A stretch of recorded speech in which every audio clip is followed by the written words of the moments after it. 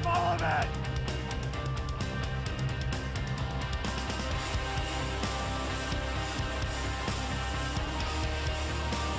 Living Waters presents On the Box.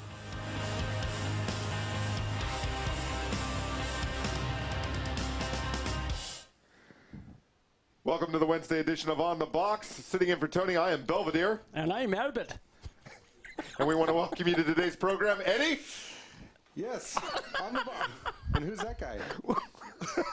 Hey, we got something exciting going on other than our new hosts, if you can call them that.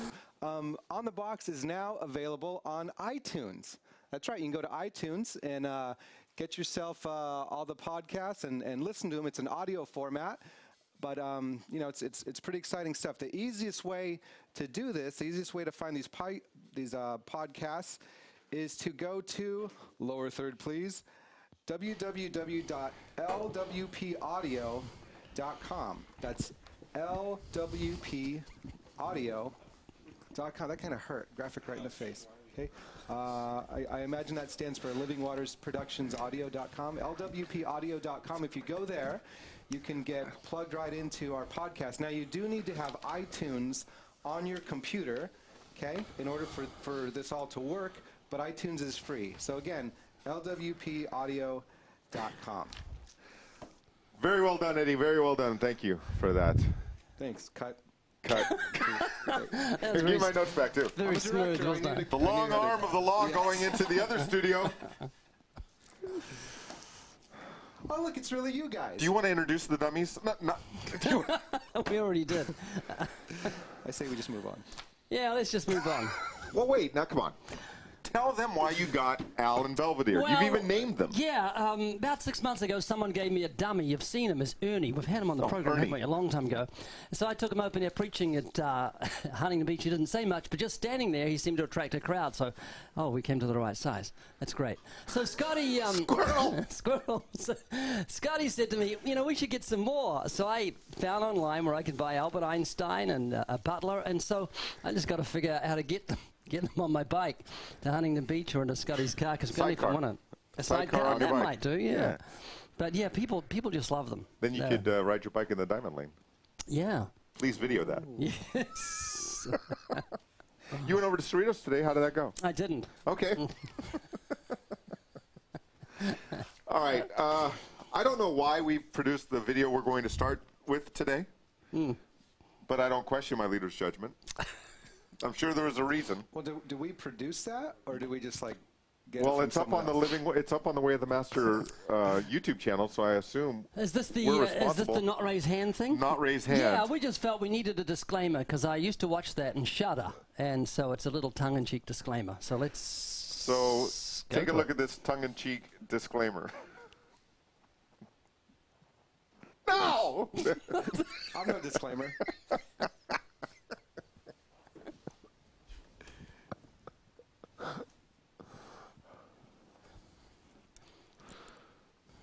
Do you ever wonder why you're going to die?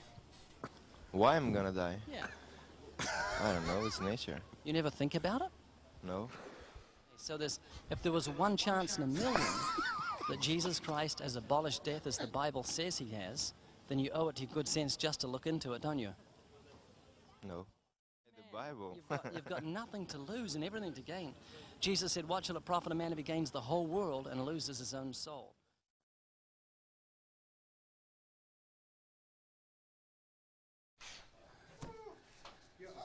Arm, Ray.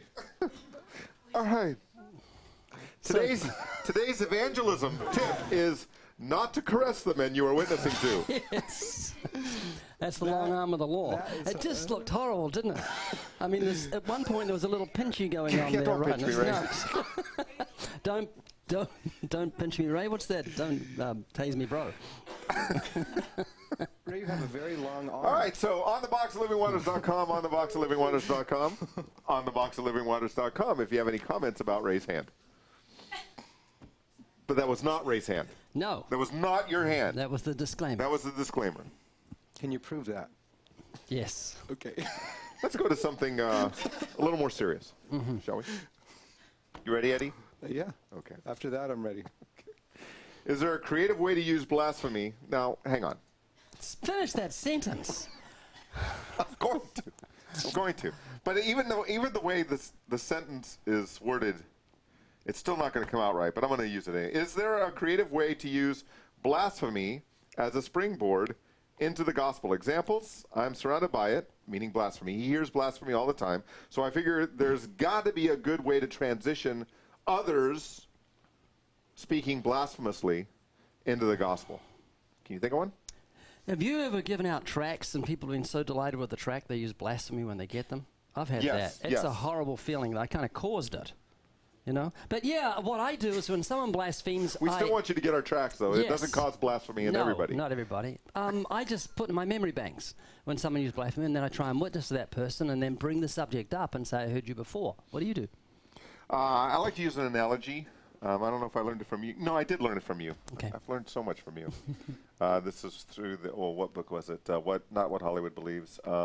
Hollywood Be Thy Name. Yes. Hollywood Be Yeah, Thy Name. I've read that one. And you wrote that one. Oh, And read it. You wrote it faster than I could read it. okay. Anyways, squirrel. You asked the people on Hollywood Boulevard, who was a person that was important to them. They would say maybe their mom or their dad. Let's say you went into the movie house with a person you love. You sit down to the movie. You're buying the popcorn and the soda, and about 5 minutes into the movie, one of the main characters uses your loved one's name as the punchline to a dirty joke. Yeah. A few minutes later, another character uses your loved one's name as a filthy curse word. And then every few minutes throughout the movie, one character after another throws your loved one's name around as if it's dirt or of no value. Would that offend you? 9 times out of 10, they say yes. Would it offend the loved one you took to the movie? Well, yes, it would. Well, that's what happens when we take God's name in vain. Have you seen the YouTube clip on that? Yes. We've got it. We should grab it for tomorrow's show. It's interesting. Shows people sees their conscience doing its work. Yeah. What do you do, Eddie?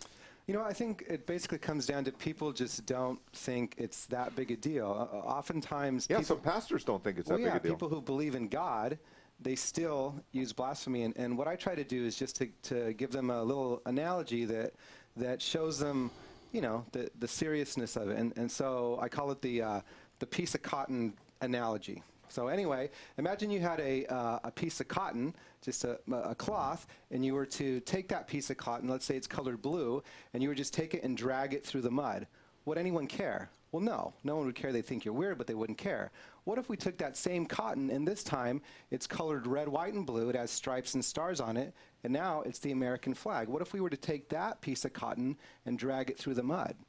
Well, people would care, and it's not because of the cotton, it's what that cotton represents. And when we take our words, a lot of people say, well, they're just words. Well, it's not just the words, it's what those words represent. We're taking the name of the holy God who's given us life, and we're dragging it through the mud, okay? And so I think we just need to show people the seriousness of what it is they're doing when they're blaspheming. There you go. I Now- thought he was going to say take the cotton and then you'd take dental floss and drag it through the mud, but that would have ruined that analogy. That would make Dental sense. floss? Yeah. I missed that? I missed that. No, you missed it. I did, okay. Yes, you weren't Moving listening. on. Yeah. We do not recommend walking up to people and saying, blasphemer! No. That's not a really good way to... No. Anita's in the room again. Anita's critiquing our work again. Refuses to come on camera, Or but is she's she? over there We've never heckling. seen her. We don't That's- know if she's really there. No, I do have some film footage of Anita reading a newspaper instead of evangelizing at Cerritos College. I do have that. Saving that for a rainy day. Yeah. All right, speaking of rainy days, it rained during the Reason Rally. Oh, it did, yes. It did. Yeah. But not enough to keep the 3 or 4 atheists who showed up. They expected 20,000. There was probably half of that, probably about 10,000. And there were... They didn't have enough faith. They didn't have enough. They should have have a been good reason speaking to it, go. naming it, claiming it. Well, there were there were at least 100 evangelists who had enough faith to go there and share the gospel Oh, with that's them, which is great. cool. And so we've got a short clip of one open air from the Reason Rally. Take a look.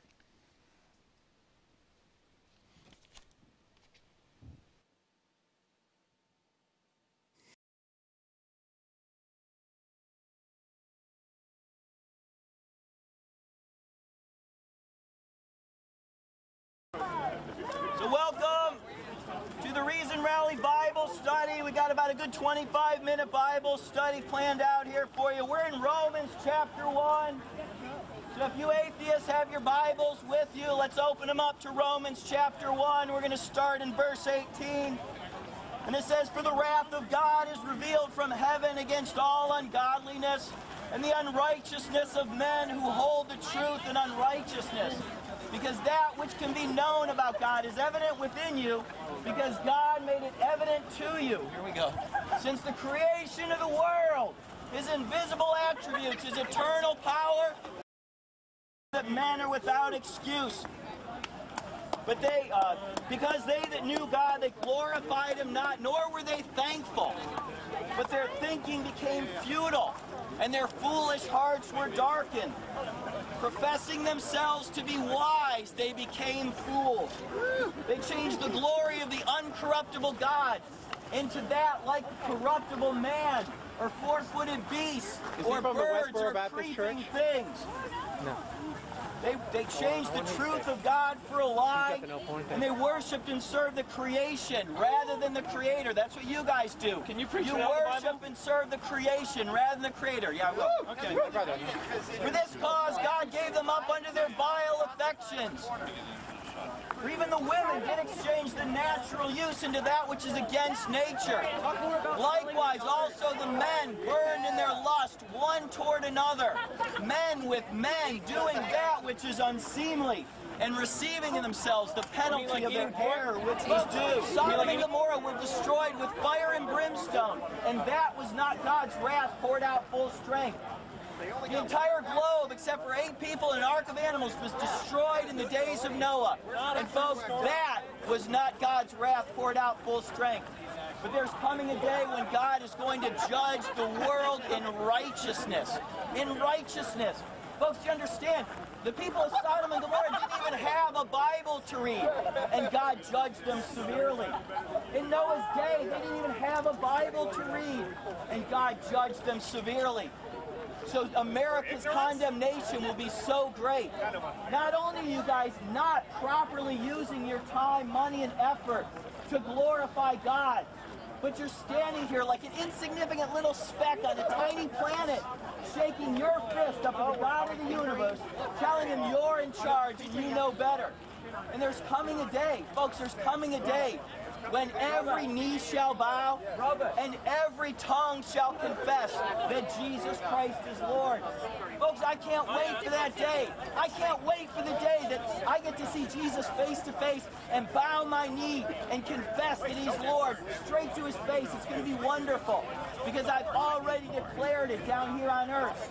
But folks, that Jesus Christ is Lord. I bow my knee. I confess with my mouth that Jesus Christ is Lord. But folks, if you take your last breath as an unrepentant sinner, you die, you walk off into eternity as an unrepentant sinner, shaking your fist up at the God of the universe, you still will bow your knee and your tongue will still confess that he's Lord. But you're going to do it in sheer terror because the Bible says his angels will bind you hand and foot. If you will humble yourself before God, turn from your sin, and trust alone in the shed blood of Jesus Christ, you can be made right again with God. But folks, we're here to warn you. We're not out here to hand you bottled water and smiley face stickers.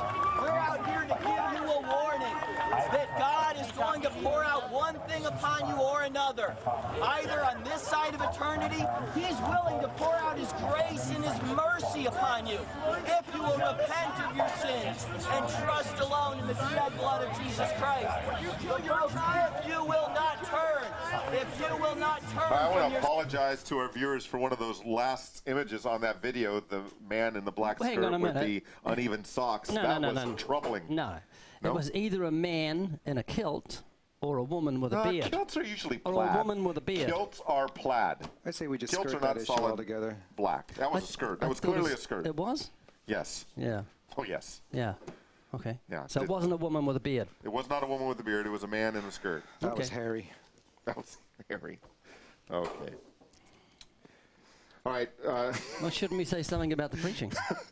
Would you I like thought to? the guy did very well. He wasn't angry, which is often people get like that open air preaching, especially with atheists around. So he did very well. Yeah. But he didn't get a good heckler. Did you hear that?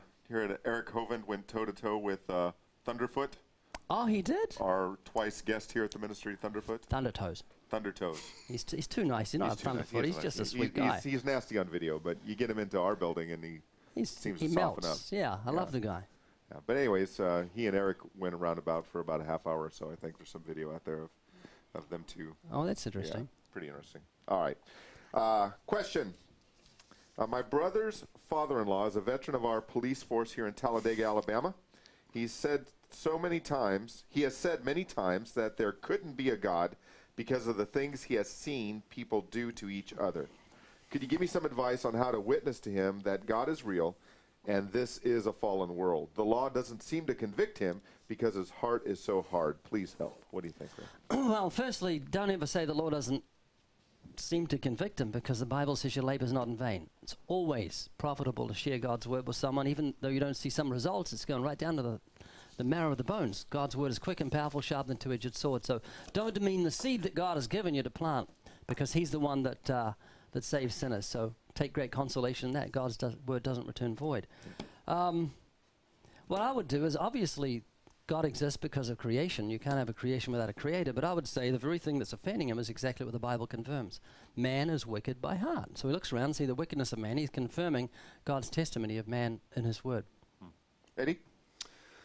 Well, he's basically saying, I don't think God exists because look at all this evil, this crime that's happening. And I would ask him, are you capable of committing a crime? Could you commit a crime, any crime?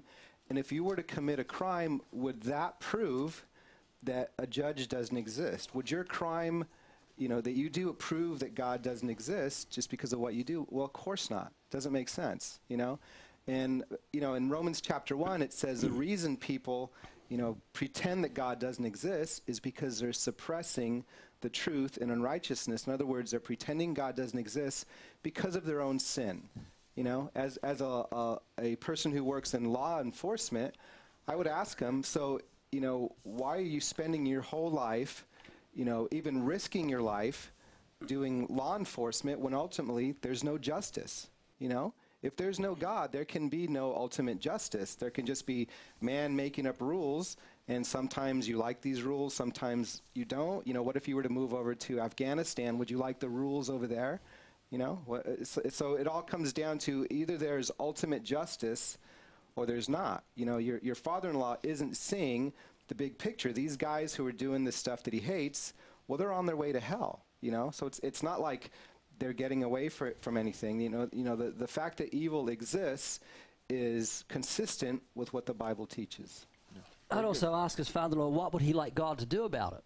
Would he like to send lightning to strike them? Does he want judgment day now?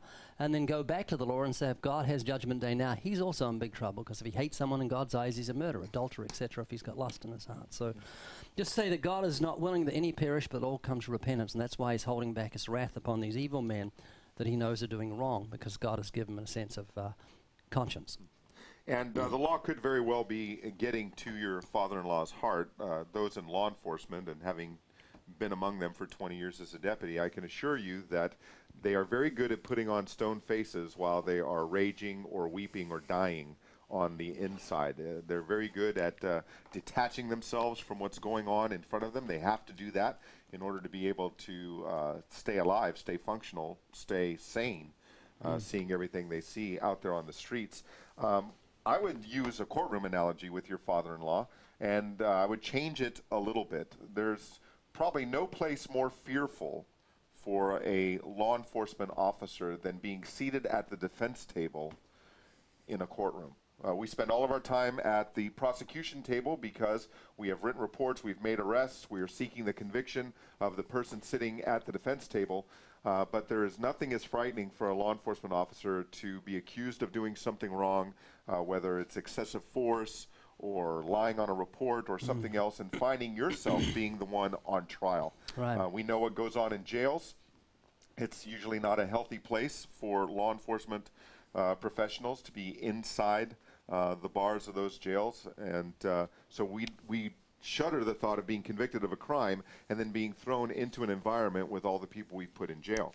And so by using a courtroom analogy, putting your father-in-law at the defense table, having been found guilty of breaking the law, and then someone coming in to pay his fine is going to think, open his mind, open his heart to then hear the gospel. But the courtroom analogies work very, very well with law enforcement because they're in courtrooms all the time.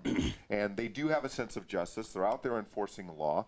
And they would realize, if they deny that lying is wrong or stealing is wrong, they are contradicting everything they believe in and the very job that they do. And what the father-in-law is doing is nothing different than someone who says, what about happened in Nazi Germany? Right. That's just, where is God? Why was God not in that? Well, God allows certain things to happen. He allows evil to happen. But he set aside a day in which he'll judge the world in righteousness. So you have to keep the law on him, keep the heat on him until he comes through. Yeah, you can ask your father-in-law, do you think that God should judge evil? Should he judge the murderer, the rapist, the pedophile, the serial thief, or what have you? Having taken your father-in-law through the law, inevitably your father-in-law is going to say, yes, if God is good, he is going to judge evil.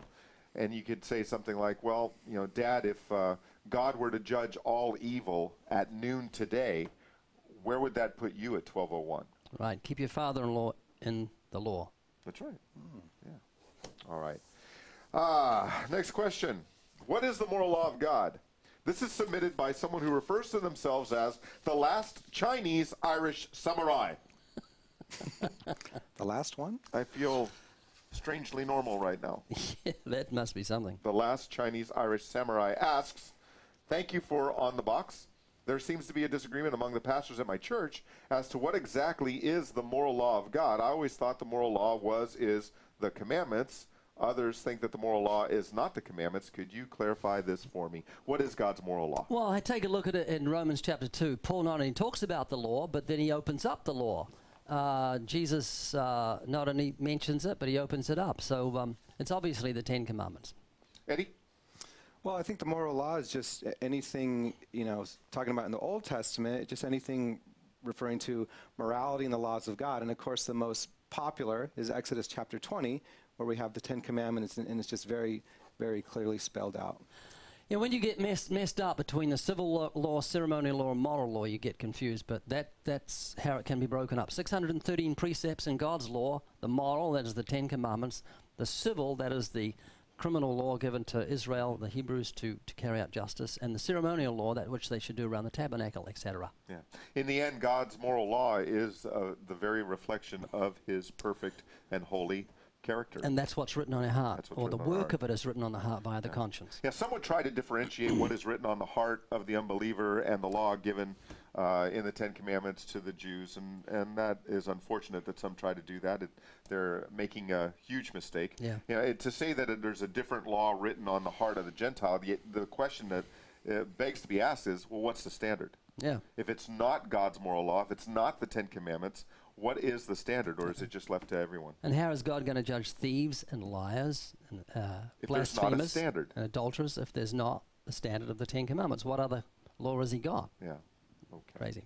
All right. Last question. I think we got time. I grew up in a Christian home and was baptized in my late teens.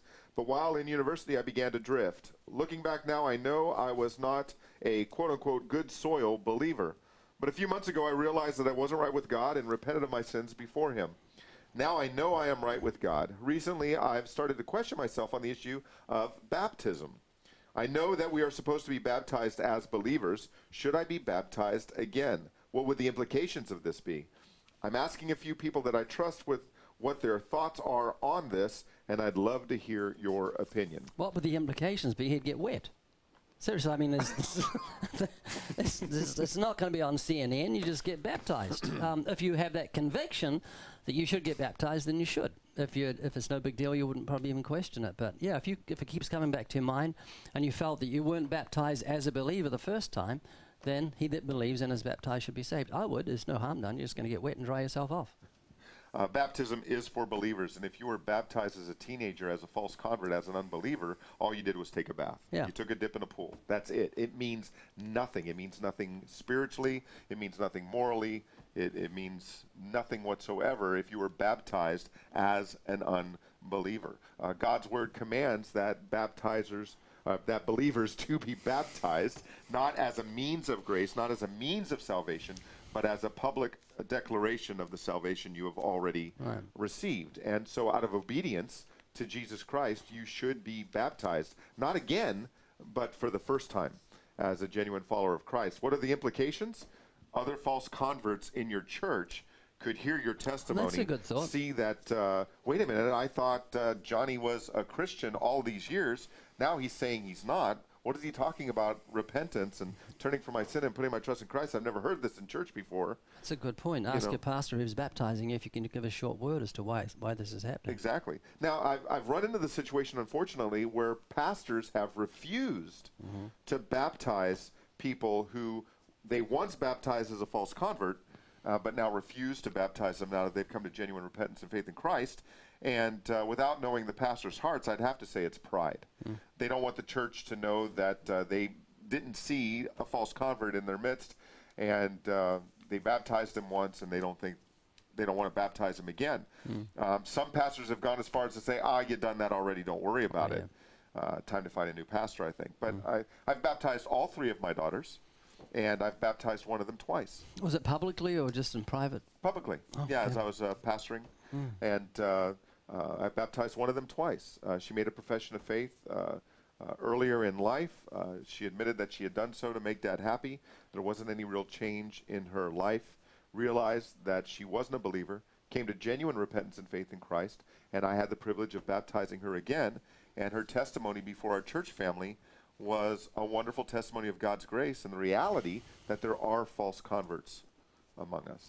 I, years ago, tried to organize a baptism with between 3 pastors, Pastor Wade, Dunk, and Bridges. And but Dunk was out of town and Bridges had a bad back, so it never came to pass. It would have been historical. Wade, Dunk, and Bridges water baptism. I was a new convert. Eddie, help? There's no help for that one. Whoa! No, actually, Whoa! no, actually, I was baptized as a child, but years later when I got saved, I got baptized because I was saved at that point. The one before didn't mean anything to me. One of my sons came to me a while ago and said, "Dad, I want to get baptized." And I said, "Well, you got baptized a few years ago." And my son asked me, "Well, do you remember, did I do that because I wanted to do it or because you wanted me to do it?" And I said, "Well, you probably should get baptized, so if you're not sure." And if you are a follower of Jesus Christ and you've never been baptized, you are living in disobedience. You need to be baptized, not because it earns you anything, but out of love and obedience for the Lord Jesus Christ, and to have that opportunity to publicly testify to what the Lord Jesus Christ has done in your life. Until tomorrow, be encouraged, strengthened, and unafraid. Proclaim the gospel.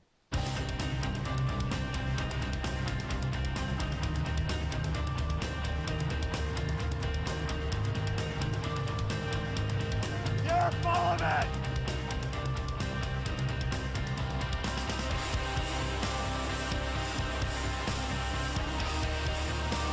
Living Waters presents On the Box.